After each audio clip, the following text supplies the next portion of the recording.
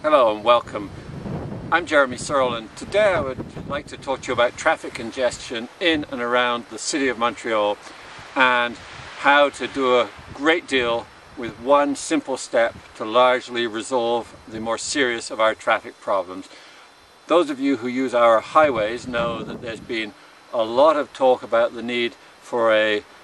completed ring road, Highway 30, to the south of the island, but equally, more seriously, those of you who use highways will be aware that we have terrible congestion on the Decarie Expressway, on the Metropolitan, between the Decarie Expressway and the Laurentian, where we have that 3-kilometre stretch where all of the traffic of the Decarie Expressway going north and then up onto the Laurentian uses that same 3-kilometre stretch of highway. And that 3 kilometres of TransCanada simply cannot handle the traffic of two major highways, the north-south Highway 15, Decarie, Laurentian, and the west-east, east-west TransCanada Highway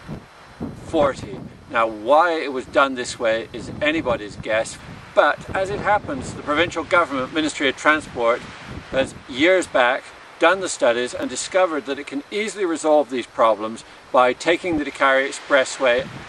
under St-Laurent to the north and connect directly with the Laurentian autoroute, the extension of Highway 15 towards the north, meaning that the north-south traffic would no longer be sharing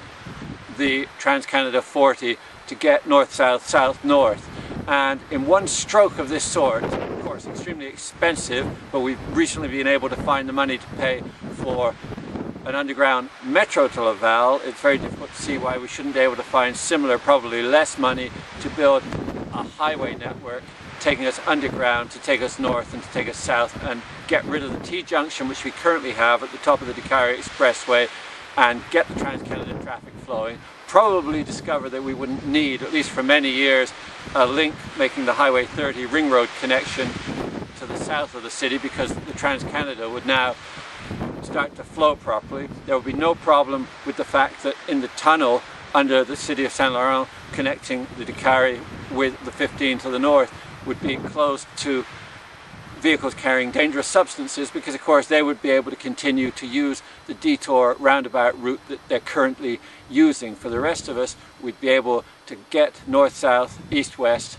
much better, much faster, and I believe it's something we should all be considering, all be looking at. And if you're in agreement, talk to your elected representatives, ask them why they're not lobbying for this, why we shouldn't be able to have direct Highway 15 Decarie Laurentian under St-Laurent taking us north-south. And wouldn't it be great to show the rest of the country that we were actually capable of resolving a problem of this sort, because all these years we've failed to do so. We've snarled up all of TransCanada traffic that has to go through the Montreal region. Something to consider, and thank you for participating today. Good day to you.